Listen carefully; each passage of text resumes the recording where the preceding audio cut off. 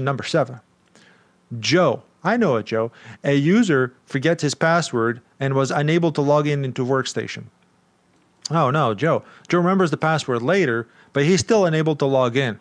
Aha. Which of the following is the most likely cause of the issue?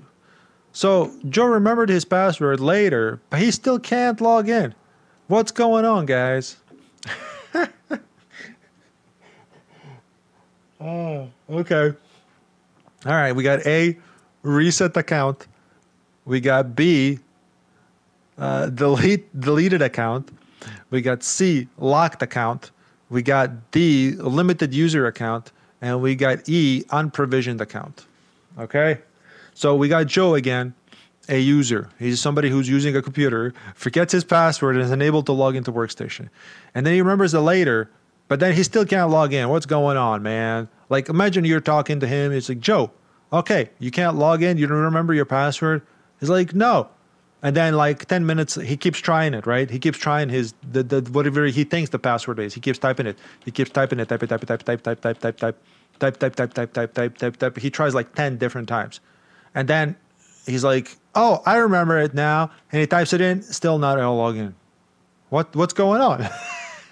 He remembered the password. That's the correct password. So the correct answer is, I'm going to tell you, it's a locked account, because there's a limit of how many times you can try it. How many times you can try is usually like 3 to 5 times. It's usually 3, but I've seen it up to 5 times. Depends on what the system administrator sets it up to. But I think it's 3 times by default for everybody. So 3 times, the 4th time, it's going to lock your account for trying too many times. Usually when you wait like 15 minutes, it will unlock itself. So the account is locked. You have to go to Active Directory and unlock his account. Let's go back to the answer number A, which is reset account. We don't need to reset the account. This is irrelevant. There's nothing to reset. Then we got deleted account.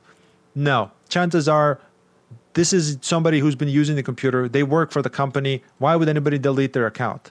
That's very unlikely. And then we got the limited user account. What? No, this is ridiculous. Even if it was a limited user account, you'd still be able to log in, right? That doesn't make any sense.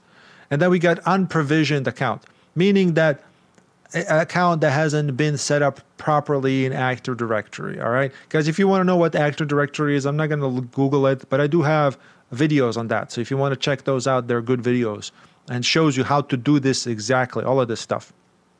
Okay, so the answer is locked account, because he tried way too many times. So if you go into Active Directory, you can unlock him so he doesn't have to wait 15 minutes.